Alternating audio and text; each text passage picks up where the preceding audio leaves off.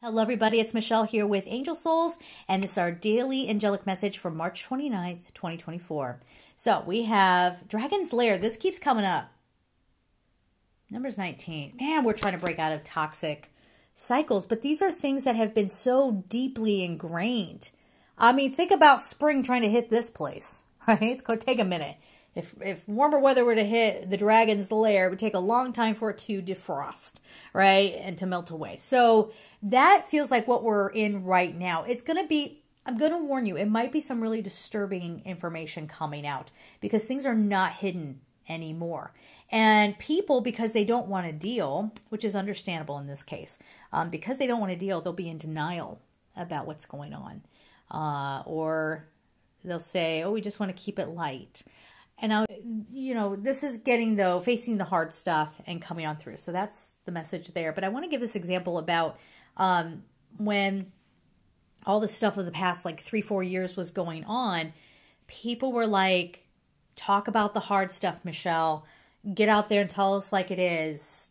Go into it. We're not delicate little precious flowers. We can handle it. So I started going deeper into some of the harder stuff to hear. And then it became, like when I started lightening up the content again, oh my gosh, it's so nice to have the lightened up content. And some of these are the same commenters who wanted the hard stuff and then they were done. So wherever shifting in our consciousness, wherever maybe just needing a break, you know, needing things in small doses and shifting out. But today's the day that I think a lot of people are making themselves known. And what's going to be wild about this is they're going to think that they're not seen, or that they're just these kind of evil people who are so used to being evil and being so used to people being in a stupor and them getting away with it, that when we wake up, lights are turned on, we're looking right at them, we see them for what they are, and they still behave as if the lights are out.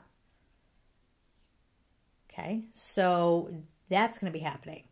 It's going to be uncomfortable, but you got this. Okay, angelsouls444.com for readings, and I'm sending you all so much love, and take care.